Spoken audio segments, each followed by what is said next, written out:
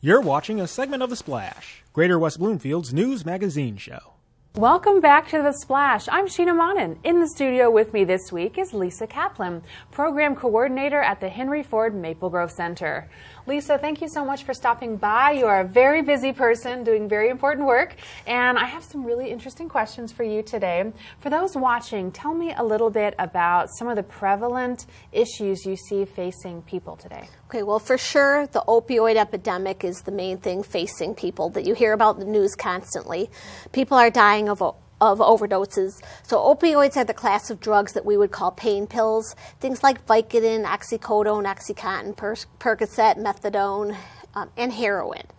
So that is a major problem across the country, but also here locally, and people are dying. So I would say that's the main issue. That sounds very serious. Now, at the Henry Ford Maplegrove Center, what age do you all serve there as far as people coming in for assistance? So we help people ages 13 through adulthood. Okay. 13 to 18 is our adolescent program, and adults are 18 and up.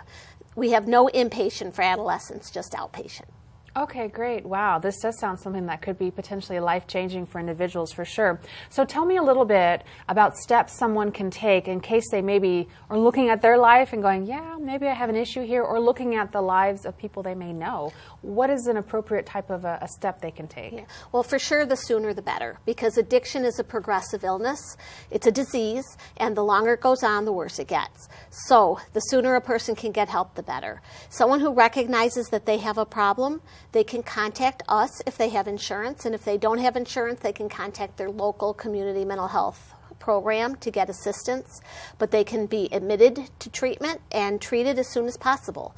If someone recognizes someone in their life who has a problem, they can say to them, I recognize you have this problem. I'm concerned about you. I know of a treatment program that can help if you're interested, and then forward our information to them. So that when they're ready, and the patient has to be ready, then they can get the help they need. Wow, that's a really good point there, is just offering it, and then when someone recognizes this is the time to give them the freedom to move forward, that's amazing. Good. When it comes to actually taking that next step, if you are the individual and you're like, yikes, this is real, this is happening, what resources or other resources do you think might be available? Okay, so at our program and many programs all over the area, we believe in the 12-step program of Alcoholics Anonymous or Narcotics Anonymous.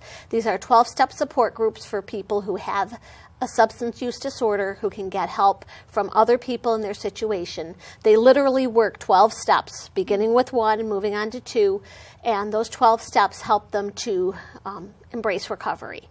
So those are important things for the person with the addiction, but the family member can also go to 12-step meetings of their own. So there's Al-Anon, Nar-Anon, and Families Anonymous, which are 12-step programs for the family member of the person who's using. And they can also learn the 12 steps and work the 12 steps to help them with their recovery. Because this is a family disease, it doesn't just affect the addict.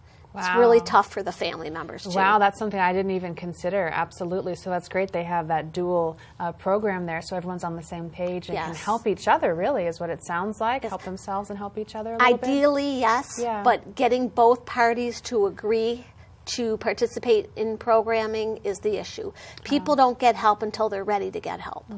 So that's the challenge. No, I can see that, most definitely. So this issue sounds like it could potentially just be challenging and difficult. How do you and the people who work for you specialize in bringing some sort of positivity to something like this? Okay. Well, there's a lot of positivity because with this disease, there's hope. There's hope, and hope is walking around our building. Many of the people who work there are in recovery. We all know people. Every one of us knows many, many people in our lives who are in recovery because there's something like 23 million Americans in recovery. Oh, wow. So they may not tell you that, but there are people that you know for sure. And they're living very happy, productive lives, doing well. And so there's a lot of hope with this disease. If there was no hope, it would be pretty demoralizing. But there is.